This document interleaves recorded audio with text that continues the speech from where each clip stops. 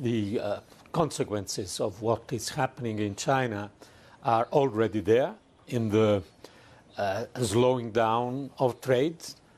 And of course, for an open economy, as we are, trade is very important. For some European member states is particularly important.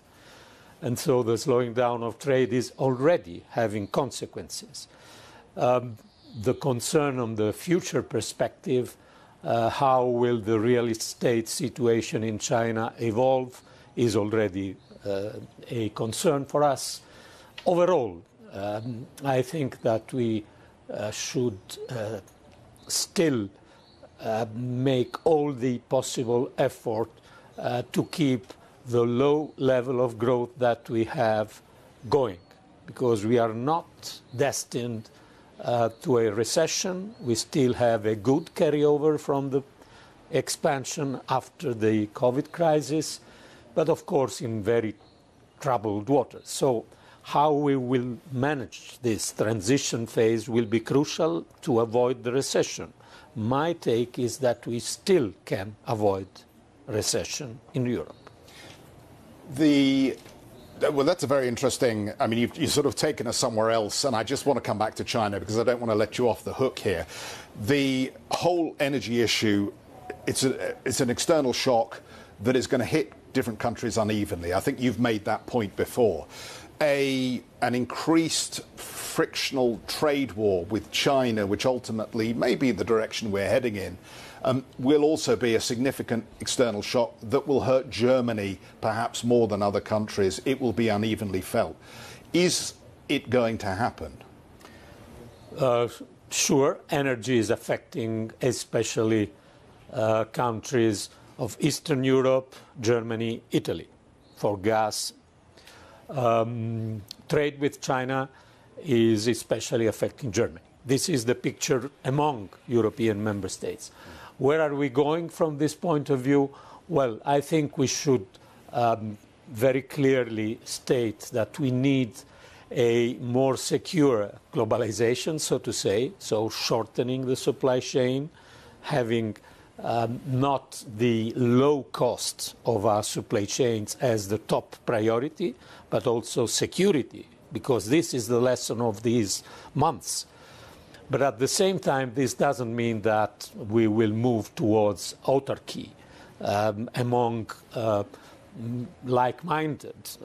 We will not have a closure of our economy. So how to keep very clearly security of our supply chains as a priority, but at the same time without closing, because declaring the end of globalization could not be a smart move from the economic point of view, for Europe at least. Paolo, if I can bring it back to Europe and to the European Union as well, people have quite rightly lauded Western unity, whether it be NATO, whether it be G7, whether it be the European Union. But there are thorns in that side. There is Turkey for one, but specifically within the EU, we have a Hungary problem again, don't we? And Viktor Orban declaring a state of emergency and potentially ruling by decree, that brings back a lot of concerns that you and other commissioners had way before the current crisis as well.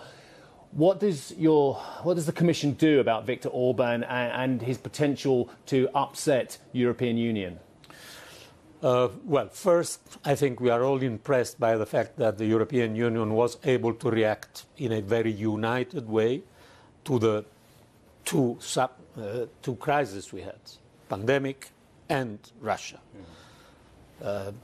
So I am still confident that we can try to reach an agreement also on the last package of sanctions before the European Council, which is taking place at the end of this year. Not sure, but we are working for this, as the President said in CNBC a few hours ago. But at the same time, I think we should be very clear on the fact that being the European Union a player that is supporting rule of law and rights of the people all over the world, we can't accept the idea that we made exceptions within the European Union. And this is an issue of discussion with Hungary. Yeah. Let me get back to the economy as well. I know that you would have loved to be able to make progress on updating the growth and stability rules, on bringing it up to where we are in reality. We have spoken about this a couple of times before. But are there limits to the fiscal largesse or the relaxing of the rules we're seeing? I spoke to Mikael Damberg the other day of Sweden, and he's worried actually about acceptance of higher debt levels, building debt upon debt, crisis upon crisis, which is going to leave Europe hamstrung and uncompetitive and in a dangerous situation in an inflationary environment. I understand all these concerns. We are in a transition phase. Of course, we were in a universal support situation facing the pandemic. Now we have to move towards a situation where our fiscal stance will be neutral, and we will need to target and make temporary measure of support, because otherwise we are not addressing the crisis as we should. But this, of course, doesn't mean that we should tighten our economies, because we have also an enormous opportunity in this crisis. Just think to the fact that the European Union was trying to be on the lead of the climate transition. And just think to the fact that we have now the opportunity and the need to be independent from an energy point of view. These two opportunities that are interlinked among them are historical for Europe. And indeed, we can use this new crisis to accelerate the climate transition and to gain energy independence. Doing this means also a lot of investments, private investments.